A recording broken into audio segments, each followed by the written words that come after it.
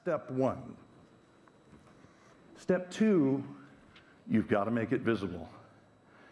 Do I have any 3-monitor people in here? Do you know what I'm talking about? Okay, yeah.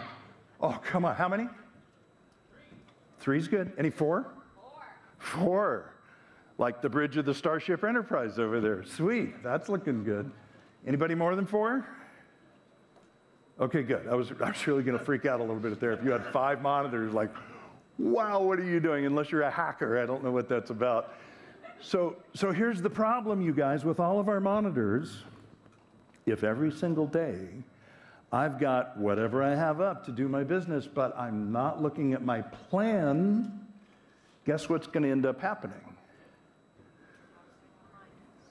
The things that you've learned here are going to drift away into what's called the law of diminishing intent.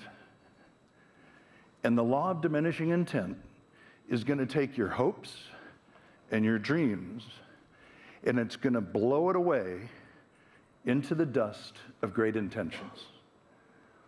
Don't let that happen. You've got to make it visible. Get your plan, put it up on a wall, get it someplace visible where you look at it every single day so that you're reminded, regardless of the chaos that's coming at you, this is what matters. This is where I'm going. An easy thing to do is, if you want to just do it in terms of volume, if you go to Amazon, there is a 2x3 foot laminated thermometer business plan you can put on the back of a door, and you can just start tracking.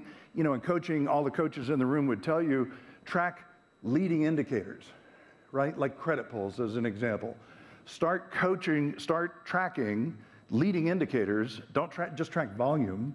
Volume's too late. Am I right, you guys? Yeah. Track meaningful conversations. Track credit pulls, but make it visible. So number one, I've got a written plan. Number two, I'm going to make it visible